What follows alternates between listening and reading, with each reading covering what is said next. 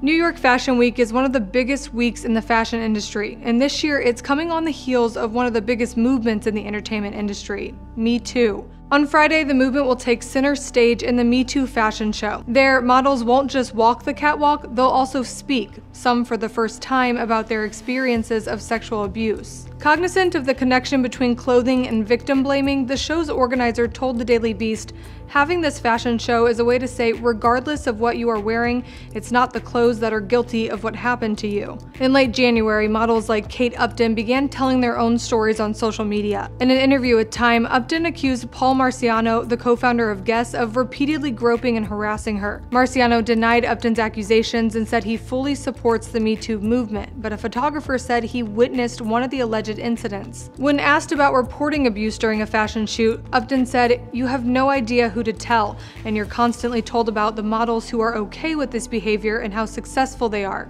so you're pressured to be okay with it." Fashion groups and brands have in the past couple months introduced new rules to protect models and promote safe and respectful working conditions. Before the Harvey Weinstein scandal, luxury brands LVMH and Kering drew up a charter requiring private changing areas, banning alcohol in the workplace, and making it easier for models to come forward with complaints. Additionally, companies must now ask models for their consent to participate in shoots that require nudity or semi-nudity. In the days leading up to Fashion Week, Condé Nast took similar measures with its new model-focused code of conduct. The Council of Fashion Designers of America, which is directed by designers like Michael Kors and Vera Wang, announced it would also create private changing areas for New York Fashion Week.